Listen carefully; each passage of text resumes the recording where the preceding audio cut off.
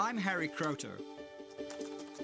After 25 years trying to understand how some of the building blocks of the universe are made, I've been fortunate that my passion has led to a Nobel Prize. I believe that chemistry has an amazing power to explain the world around us.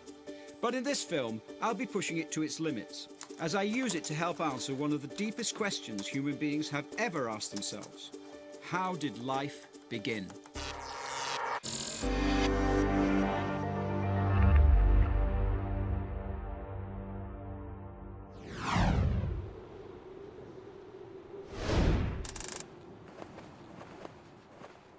Our search for an answer will reveal how our lives are linked to the fate of stars. From the heart of distant stars, we'll plumb the depths of the Earth's oceans, looking for the cooking pot of life's early chemistry. And we'll journey back in time an incredible 3,500 million years to meet the ancestors. Strange molecules that are the source of all living things. If the distance between these two flags represents the time since the Earth formed 4,500 million years ago, then the period of recorded history, about 5,000 years, is represented by half the thickness of this coin. And a human lifespan, only about 1/100th of that. And we know something about the remarkable things that have happened from then till now. For instance, about here, humans invented tools.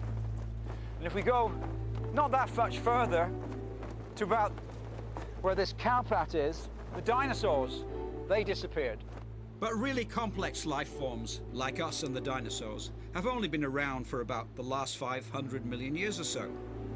Strange as it sounds, the bulk of the history of life has been dominated by very simple single-celled life forms, like bacteria. This much we know.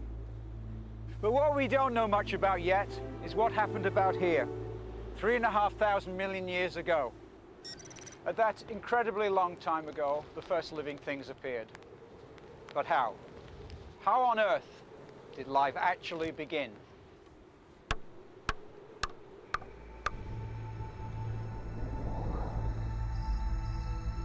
There was a time when the answer seemed obvious, but it was a far-fetched explanation that we'd have difficulty accepting today.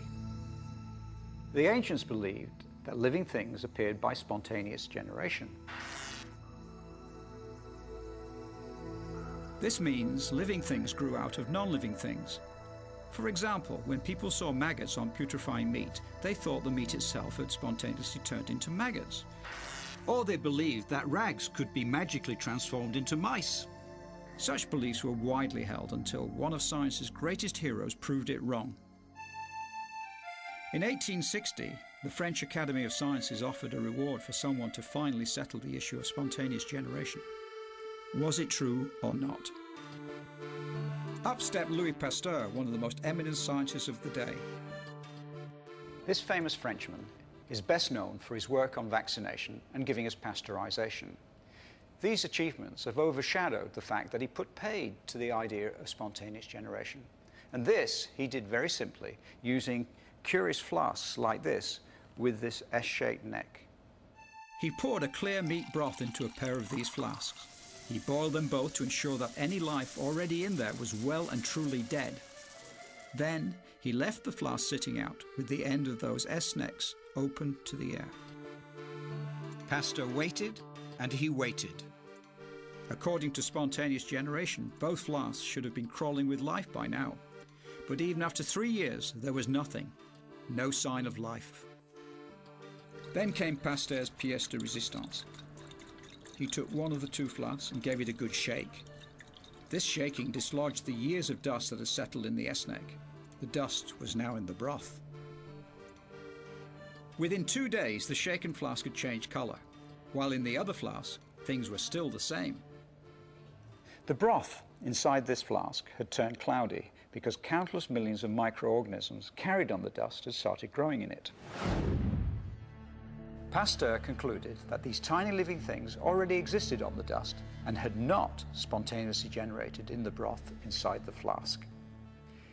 He'd proved that life didn't generate spontaneously, and he'd done it just like that. Pasteur's prize-winning experiment freed us from the myth of spontaneous generation.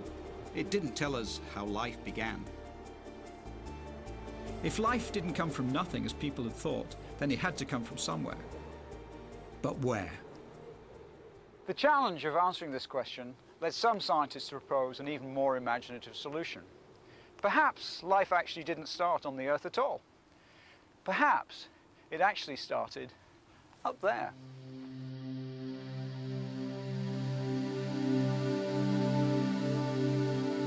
The heavens have inspired answers to many questions. And so perhaps it was inevitable that scientists began to wonder whether some sort of primitive life forms might have arrived on Earth from outer space. Certainly, that was what one Swedish chemist thought. His name was Svante Arrhenius. 100 years ago, he proposed a theory which captured the imagination of his contemporaries. It was called panspermia, which means seeds everywhere. Followers of panspermia believe that space is teeming with microscopic life forms, and that these tiny living things travel through the cosmos, cocooned inside meteors, or sheltered in the interstellar dust clouds.